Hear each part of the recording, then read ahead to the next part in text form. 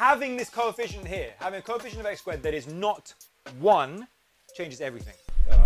Mad. So when you spot this, here is what we do. I'm going to show you this process. Obviously, that is my job, and then we're going to run with it. Yeah, do your job, sir. So the first thing we do is we're going to do this times that. And we're going to write it out again as 2x squared plus 5x plus 4. What? From this point on, this is just a little trick. Don't worry about necessarily the why we do it. So that times that, write it out again, and then we do like we normally do. A couple sets of brackets here. Now this time, remembering that we have this coefficient of x here, we're going to write 2x in the front of each. Now don't worry necessarily that that times that doesn't make that. Again, it's just a process. We just have to do this structure. But now, once again, we're looking for two numbers that, times to make that, and add or subtract to make that. So what are we going to go for? 1 and 5. No. Times to make, sorry? Times to make this, Yeah. and add to make that.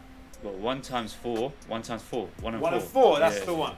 My We got bad. 1 and we got 4. Very common mistake though, when you're dealing with sort of 1 and something, the 4 and the 5, very easy to get mixed up. 1 and 4, what combination It's not of 1 that easy, and you 4? got it wrong, bro. What You're combination dumb, of 1 bruv. and 4 makes positive 5?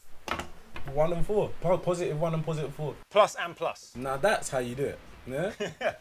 Now, this Fun you, man. the final step here is we times something at the beginning. Yes. So we're going to need to divide something at the end. So with these brackets, if you can divide either of the brackets by anything, then you do it.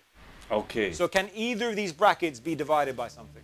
In terms of the values both of them inside? or one of them? Either of them. The one on the right can be divided by By 2. 2, yeah. So we do divide it by 2. Do That's the way it works. So this one stays 2x plus 1, x plus 2.